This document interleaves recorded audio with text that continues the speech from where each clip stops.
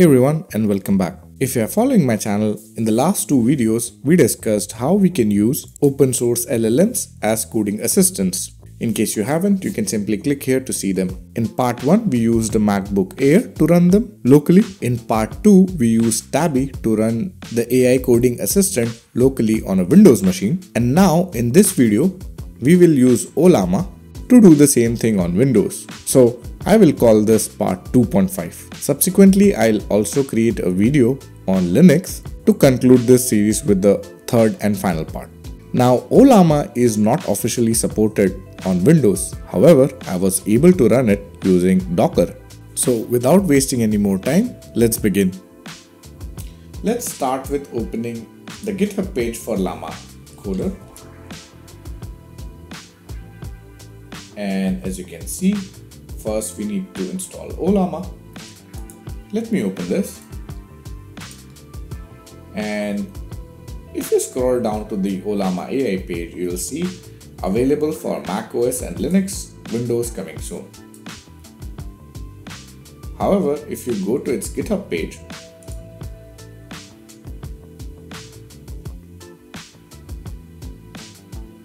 here you can see there is a Ollama Docker image that could be used. Now, since I have Docker installed, let me start my Docker desktop. And here you can see I have no images, no containers, nothing. So let's try to install Ollama via Docker. So let's open the Ollama Docker image page, and running Ollama is quite simple. This is for CPU, this is for GPU, and here we can clearly see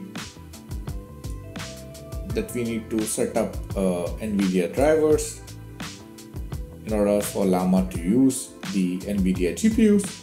So I will stick with running the CPU version only first. So let's try this. First, let me open PowerShell. You can also use terminal if you have it configured. And this is my PowerShell window. Now let me see if Docker is available.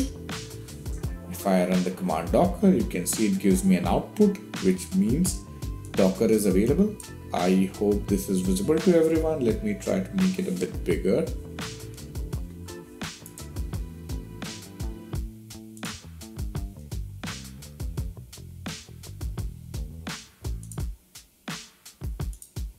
And hopefully this is visible to everyone. And now we'll try to run this.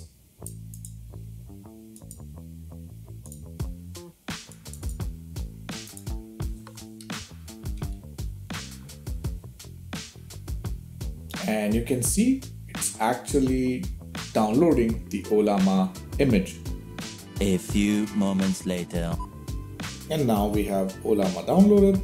Let's check the documentation. And this is what's there. Let's check if we have an image.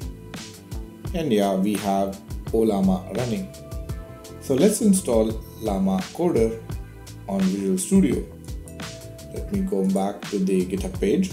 And here is the plugin.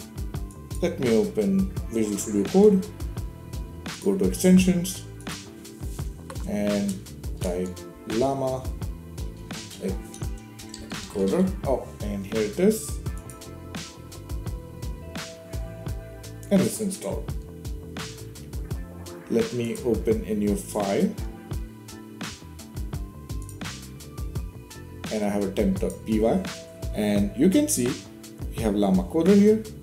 Let's quickly check the settings. And you can see it's using DeepSeek Coder, temperature 0.2. Let me change it to Code Llama 7B. Well, let's check what is the recommended one because we are using the CPU version. So, okay, Q4KM should give us a good performance. So let's choose that one. 7B Q4KM. So I'll set it up. Let's go back.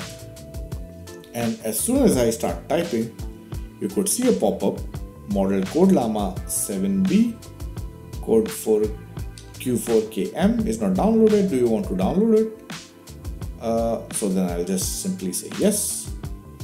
And you can see here it's actually trying to download it. So let's wait for it to be finished. A few moments later. And now it's downloaded. So let's try and run some code. So let me create a function to add 3 numbers or 4 numbers.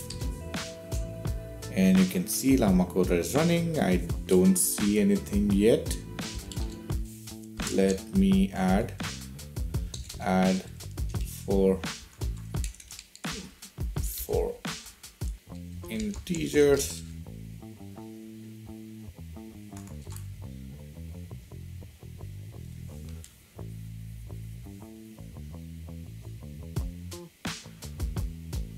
And you could see Llama Coder is running, but we don't see any output yet.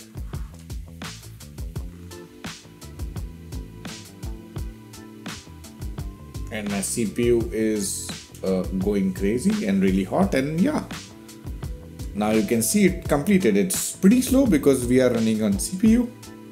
So let me press tab, and it's completely garbage. It's just adding random code.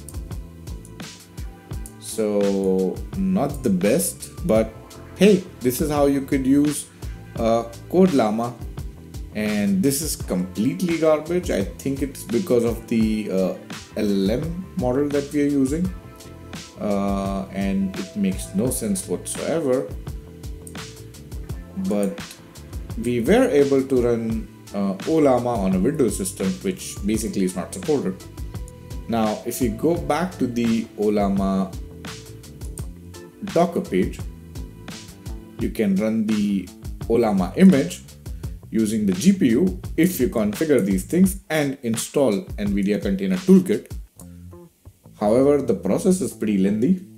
I think there should be a way to run it via WSL, but it requires too much effort and I would not recommend it. I would recommend you guys to rather use Tabby instead of Llama Coder, as mentioned earlier from the video prior to this one. And that concludes our part 2.5. Thanks for watching, and if you have any comments or queries, please add them to the comments below.